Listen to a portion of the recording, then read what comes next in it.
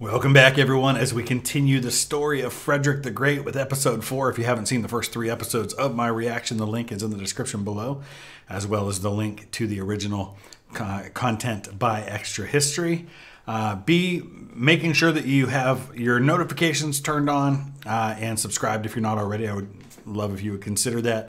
Got some big announcements coming up in the next couple of days. Some major things happening with the channel, as well as some things coming up down the road that I'm looking forward to telling you about. And I've also heard from people stories, and not just on our channel, but other channels as well, of people finding out that they're unsubscribed and they didn't even realize that they were, that sometimes it just happens for some reason. So I don't know what that's about, but let's go ahead and dive into today's episode. Berlin, December 28th, 1746.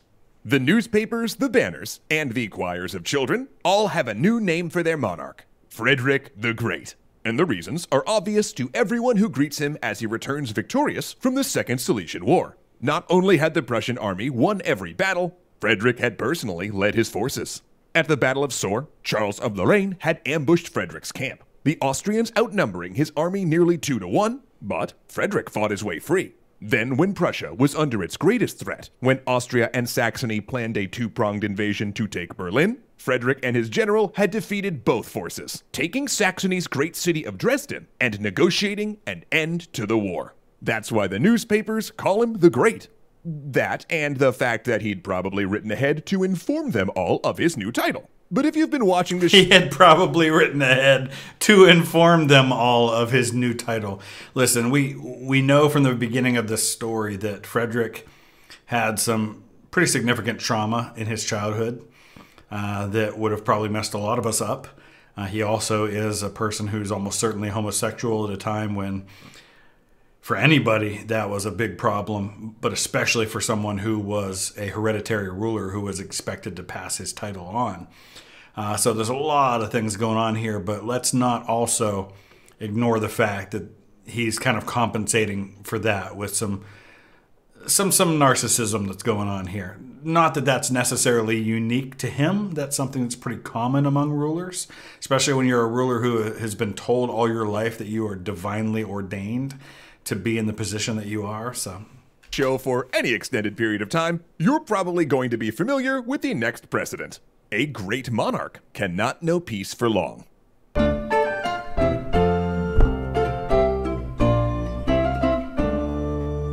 Do you want to see the next episode of this series immediately after watching this one instead of having to wait a full week? Well, now with the new Nebula First, you totally can. Learn how after the episode. Victory in the First and Second Silesian Wars secured Prussia's reputation as a rising power, and Frederick as a man to be reckoned with. It also bought him a decade of peace and splendor that could be attributed to not only his battlefield skill, but also 2 of his tenets when it came to warfare. And a decade of peace, it doesn't sound like very long in the grand scheme of things, but think about how rare that's been in European history. I mean, just going back to, I guess there's not really a time you can go back to where there isn't significant warfare happening in Europe. But just thinking around his time, you're talking about, we mentioned this already, you've got 30 Years' War, and there's an 80 Years' War, and you've got the Great Northern War, and so you've constantly got shifting alliances and fighting and people conquering territories and consolidating empires. And after this, we're going to have the 7 Years' War, and we're going to have the Napoleonic Wars, and just on and on and on it goes. The first was that Frederick believed over all else in the power of military speed. He who got his army out and able to act first won. And the best way to lose a conflict was to draw it out. He knew the Prussian army couldn't remain effective indefinitely, so his wars needed a quick conclusion. This mindset is a common one too, and this is one of the reasons why when you get to World War I, which granted is still a ways off, almost 200 years away, but when you get to World War I and you have a war that doesn't go that way, right? Think of the Franco-Prussian War in 1871, right? 1870-71. It's a pretty quick war. Germany comes in, they take Paris pretty quickly. There's some fighting that goes on, but pretty much it's a couple of battles and boom, the war's over. That's the attitude that they had, was that this is how it was going to be done. Napoleon fights a few battles and wins most of his wars of the coalition. Then, of course, Spain gets bogged down and Russia gets bogged down, and so it eventually doesn't go that way. But you want to avoid long, protracted wars if at all possible, especially in a time when most men die of disease rather than on the battlefield. And the second reason was that while Frederick was good at war, he didn't like it. Even his mentor, Eugene of Savoy, had commented on this when Frederick was a young officer, and he meant it as a compliment. Frederick wasn't bloodthirsty. Frankly, he'd rather be at the new summer home he'd built in Potsdam, which he'd given the French name of Sans Souci, or... So, curious to know if you can relate to that. I certainly can. To be good at something, but you don't like it, I'm guessing we can all probably kind of see ourselves in that. But let me know in the comment section below. Is there something you're good at, but you can't stand doing it? Or without worries. There, in an environment of his own design, he was free to write poetry, play the flute, display his porcelain collection, dote over his beloved greyhounds, and gather about him an inner circle of philosophers and military officers, all of them male, as women were banned. Oh yeah, just a quick FYI here, Frederick was also a huge misogynist, which at least partway explains his antagonism towards both Maria Theresa and Empress Elizabeth of Russia. Also, if a guy in his inner circle ever got married, he often kicked them out. Said circle he developed included some of the most prominent minds in Europe, including his old editor Voltaire, who came to live in Prussia after stirring the pot a little too much in France. So think about that. Think about the pressure that's on you. You want to get married, or you feel you have to get married, but you know that getting married gives you a family and gives you a lot of things you probably might want, but it also cuts you off from access to the king and from being a part of court. Tough. He also provided safe harbor to Julien Offray de la Métrie, a scandalous philosopher whose work argued that humans were just organic machines, no better than animals, and that the mind and soul were part of the body rather than a spiritual entity. In fact, he literally argued that humans were nothing more than a digestive system. Hot stuff at the time, especially since he denied the existence of God and advocated the pursuit of pleasure.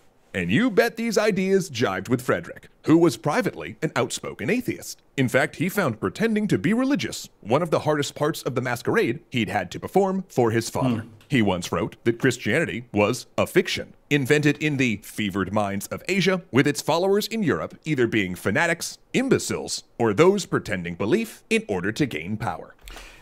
That's a gutsy thing to do at a time when most people in Europe are Christians, or at least profess to be. Granted, we're getting to the time of the Enlightenment and when you're going to see deism and things like that. To be openly not just anti-religious, but atheistic. And I don't know if he was really atheistic or agnostic, because they said earlier he was agnostic, but now they're saying atheist. But yeah, that is not a popular viewpoint to express, especially if you are a king. He also jokingly suggested Jesus and the Apostle John were gay lovers. So suffice to say, at the time, Frederick was unconventional in his views. But that also led to tolerant religious policies that saw all Protestant groups given equality, and Catholics allowed to practice, though not allowed in civil service. However, he was also extremely anti-Semitic. Jews could live in Prussia, but had to pay a tax for security. Which honestly is just like Frederick. Seriously, for everything you learn about him that you like, he'll tend to have an equally awful quality. And that's definitely... But you know what, that's not uncommon with historic figures in general, is it? There's very few historic figures out there that don't have some parts of their lives that when we look at it, we're just like, oh man, really, dude? There are a few that aren't like that, or maybe we just don't know about it, because some people have demons that maybe their vices, their demons, their flaws are not as visible as others. Definitely a pattern that's going to come up again and again, so watch out for that. This decade also provided his first really prolific period of writing. Partly, these histories were meant to burnish his reputation and iron out less complimentary episodes in his career. He exaggerated enemy numbers at Malwitz, for instance, claiming that the Austrians had a much larger force than they did, and casting his flight from the battlefield as a reluctant but daring escape. In addition, he wrote his first book on military theory, primarily to distribute to his generals. He also drilled his troops, because Frederick wanted to be ready for the next war. He innovated, adopting a new system of formation marching that ensured troops could quickly reposition, change direction, and adopt new formations on the battlefield. So again, this goes back to the idea that Frederick is a guy that whatever he does 100%. He learns, he grows, he adapts. if he recognizes, whether he likes warfare or not, whether he likes the military aspect of his kingship or not, he's going to be good at it because he's going to insist to himself that he's good at whatever he has to do. And he's going to put his stamp on it. And I think this is something he's learned from his father, whether he'd want to admit that or not. He figured out ways to go over broken ground or ditches while maintaining order, and adopted snare drums as a way of conveying orders, since they were easier to hear amidst battle than a human voice. He also promoted his younger brothers. Wait, did we not mention he had brothers? Well, he did, and they served as officers in the Silesian Wars, but now were made generals. Of the two, his youngest brother, Prince Henry, would become the most dependable. Henry had many things in common with Frederick, like his head for tactics and a tendency towards affairs with fellow officers. But he was also notably more measured. And Frederick would need dependable generals, because by 1756, Europe was about to see its First World War. Now, 100%. I mean, the 7 Years' War, whether we can say it was the first one or not, it definitely was a world war. Here in the States, we grew up learning about it as the French and Indian War, because the British were fighting against the French and Indian allies that they had, but it was just an extension of the 7 Years' War. It would be far too much to describe in this series how the 7 Years' War started, since the motivations are enormously complicated. Like the War of Austrian Succession, it was an umbrella conflict that encompassed a lot of little wars. But in Central Europe, it was all about Silesia again. See, when Frederick took Silesia, the Protestant state of Brandenburg, Prussia, essentially announced itself as a challenger to Catholic Austria, which had held sway over the Holy Roman Empire for centuries. Worse, it gave Prussia a border right on Bohemia, meaning Prussia could invade Austrian lands at will. And Bohemia today is roughly Czech Republic, or Czechia as they call it now. Austria needed Silesia back, and Prussia crushed. So, through a series of both public and secret diplomatic agreements, Maria Theresa had entered defensive alliances with both Russia and Saxony to support each other in case of Prussian aggression, then decimate Brandenburg, Prussia, and partition it amongst themselves. Frederick, for his part, had his eye on Saxony and Polish West Prussia. Why does that matter?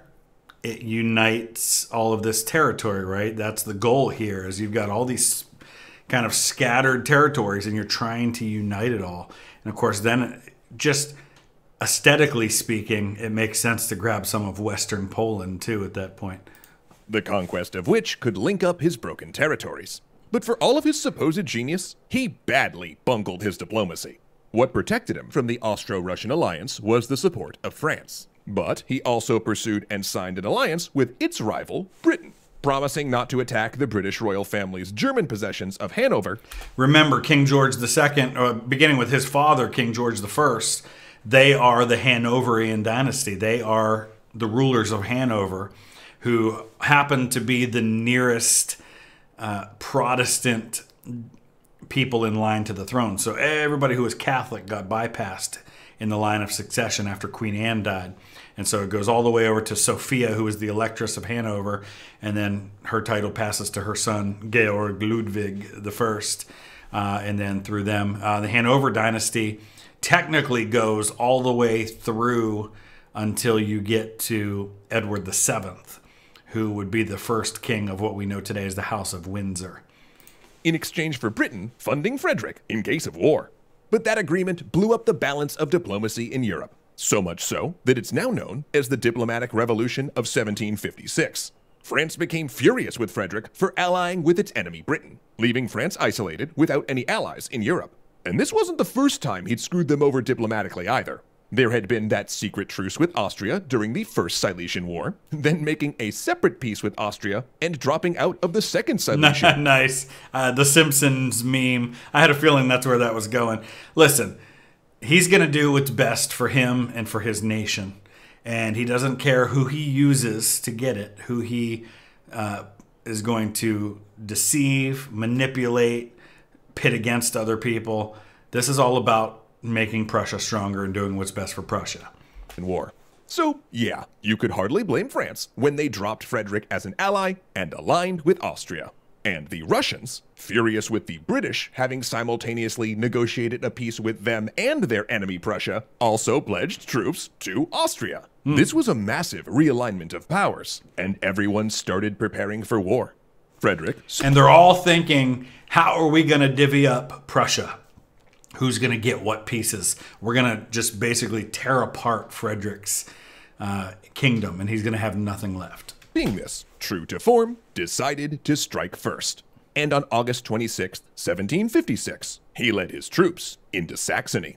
But this would not be Silesia all over again. Frederick blundered his way into an ambush in the fog, his troops raked by fire of hidden artillery and infantry. In a confused engagement, his cavalry charged twice without orders, and he accidentally fired on his own troops. While able to later spin it as a victory, the Austrians left the battlefield. He didn't lose, he merely failed to win. Since they only wanted to halt Frederick, it was in reality a narrow defeat. "These are not the same Austrians," his officers muttered. Turns out, the enemy had been training too. Though he managed to capture Saxony, as was his plan, and impress their military into his own, but he did have to wait until winter ended to attack Prague, hoping to capture it and then march on Vienna. But then the Austrians met him at Prague. He attacked their positions across what appeared to be grassy hills, but that were in reality fish ponds. They took the heights, but at a cost. In 5 hours, Frederick lost 14,000 men and 2 of his best generals, including the one that had saved him at Molwitz. Depleted, he decided to take Prague by starving them out in a siege rather than by assault. But that was when the Austrian relief army of 54,000 came for him, and he was made to split his forces, leaving a detachment at the siege and facing the oncoming army with only 34,000 men. Soon, it would be Prussia against the world. Prussia against the world. Man, this is good. I need to know what happens next, but we'll have to wait until tomorrow to do that. So let me know your thoughts. Use the comment section below. Let's continue the conversation about Frederick, about Prussia, about the 7 Years' War. A lot of discussions to be had there. So hit that like button if you would as well. I'd appreciate that. Thanks for watching.